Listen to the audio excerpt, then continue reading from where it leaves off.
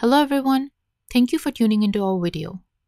In this video, we will look at building a simple model on an STM32 microcontroller directly from PLECS.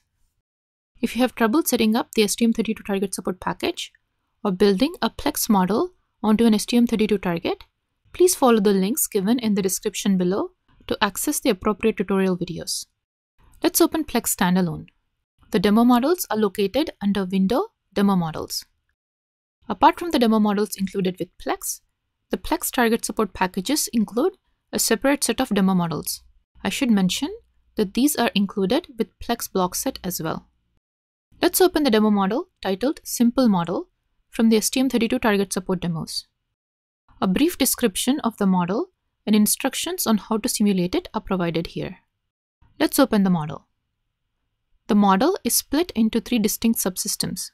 Notice that each subsystem has been enabled for code generation as indicated by the thick outer border of the subsystem blocks from the execution settings dialog box. Therefore, each of these subsystems can be independently deployed to the corresponding STM32 hardware. The subsystem labeled G474RE is configured for the Nucleo G474RE board. The subsystem labeled G431RB is configured for the Nucleo G431RB board. And similarly, the subsystem labeled F303RE is configured for the Nucleo F303RE board. Each of these subsystems use the target I/O blocks from the STM32 target library. The subsystems include a simple model to blink an LED on the Nucleo board and to generate two sinusoidal waveforms that are measured with the PLECS Scope. The MCU's pulse width modulator or PWM peripheral is configured by the PWM block. Duty cycle is provided as an input to this block. The timer unit, carrier type, carrier frequency, and blanking time parameters can be configured from the main tab of the PWM block parameters window.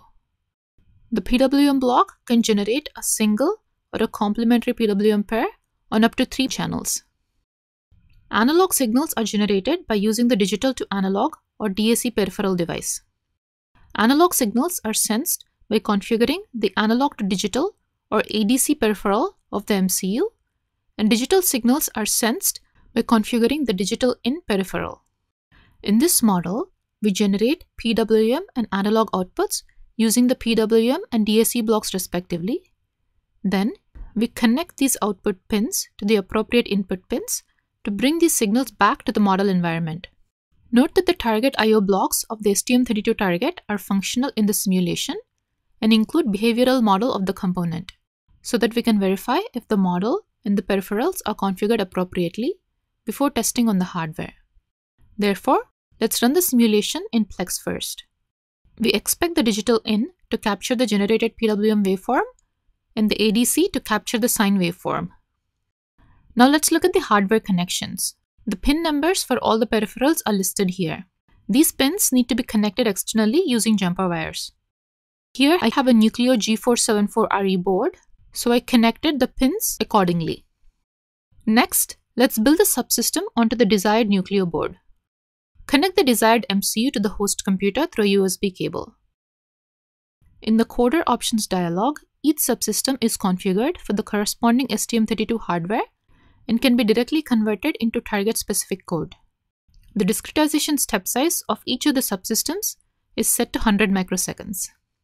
For advanced users who are familiar with STM32 Cube IDE, there is an option to generate code into an STM32 Cube IDE project and to then build and program from there. Follow the link in the description below for further details.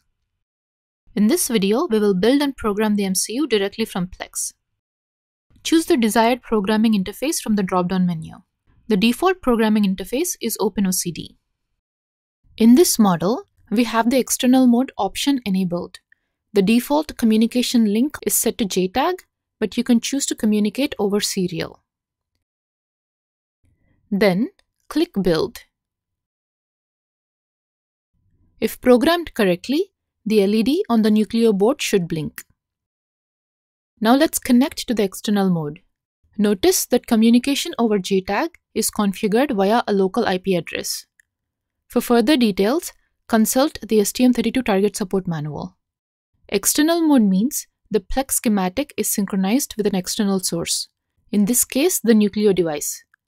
Once connected via the external mode, data from the microprocessor's signal buffers are visible in the PLECS scopes and display. The generated sine waveforms, as well as the captured PWM and ADC signals, can be viewed on the PLECS scope in real time. Certain values on the target device can be changed in real time if the component is added to the exceptions list found in the Parameter Inlining tab of the Coder Options window prior to building the model. In this case, the values labeled gain and duty can be changed on the fly when connected to the target device via the external mode.